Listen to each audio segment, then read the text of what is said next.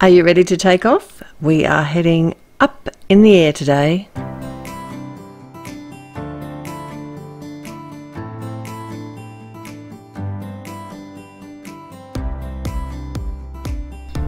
Hi, it's Therese and Lostinpaper, and I've got some great Hutson products to share with you today, starting with some clouds. Now I want to make my own handmade stencil here, and I've cut two of the images from some acetate, and I'm just going to use this to simply add clouds to a piece of Nina 80-pound cardstock, which I'm going to use as a background.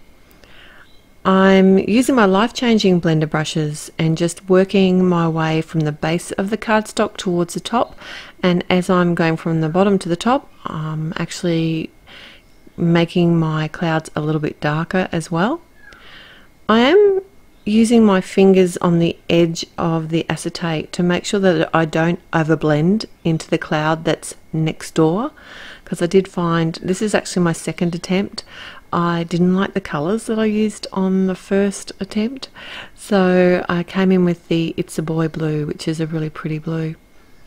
And what I am doing here is actually flipping my cloud around. I ended up only using the larger of the image because it had the smaller bumps on the bottom of the cloud. I could actually just flip that round and get two different sort of styles of cloud in one. So here's my bright idea. I thought I'd try and make it into a bit of a sunset background. So I started off with some purple, went to some orange. It mixed poorly. It didn't look very nice at all. So to sort of cover that and to save this piece of cardstock, what I did was come in with some darker blue and some aquatine, and that seemed to work. And I only did that near the top of the piece of cardstock here. And I ended up covering up most of that orange in the end. And I actually did end up cutting the panel down a little bit too, which helped. And now, this is the coolest thing. I've got this airship from the Up in the Air stamp set. It has some really cool elements. It's designed by Brandy Kincaid, and she always has such fun elements in her stamp sets. And I stamped it with some fade out ink from the Ink On 3 because I wanted to do some no line colouring, and I'm getting better at using this stuff. I'm used to it now. When I first used it, I thought that it faded. No, it doesn't fade. You actually colour over the ink, and it's like the medium that you're using, so you can use it with watercolours, with Copics, and also with pencils. It kind of picks up the medium that you're using and takes on the colour, so you can't see the lines when you finish colouring. Well, pretty much you can't see the lines. Depending on what colour you're adding, you can see them a little bit. But it's certainly not like using a black, which is what I was thinking about doing here. I'm really glad that I didn't know, because I think this ship ended up pretty cool.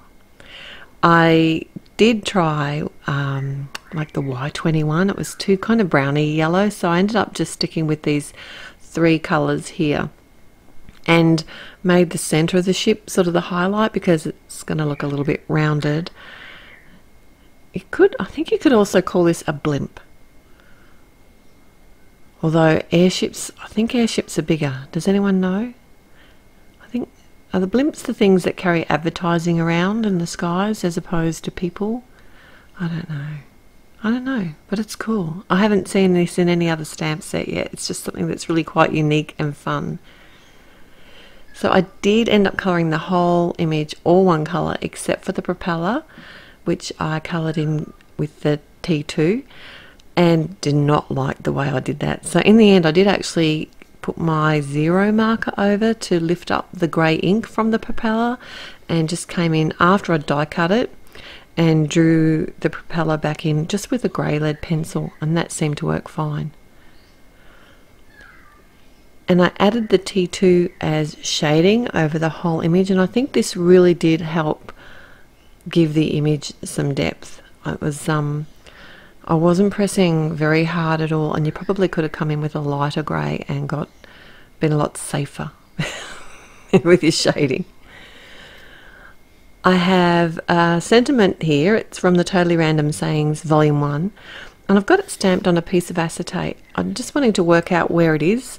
When I was happy with my placement, I sat the stamp over top, picked it up with a misty lid, and then stamped it with some obsidian black ink. I wasn't sure if I was going to like it stamped over my image initially, but once I sat it over top, I was sure that I would, and I didn't want to take the chance of stamping it and then not liking it and have to start again. So that was just one way of me having a look to see if it was something I was going to like to do before I committed. I've used the spruce ink from Catherine Pooler here to stamp out, I'm going to call them the Jetsons, because to me they look like the Jetsons. They're a real retro family who are looking up at the balloon. Airship, I should say. I've cut my panel down, added some fun foam to the back, and popped that up on the front of a top fold card. Popped up my little crowd of the Jetsons, and also popped up my blimp airship with my sentiment on top. Now I've also got another project at my blog, so don't forget to head there through the link in the description below.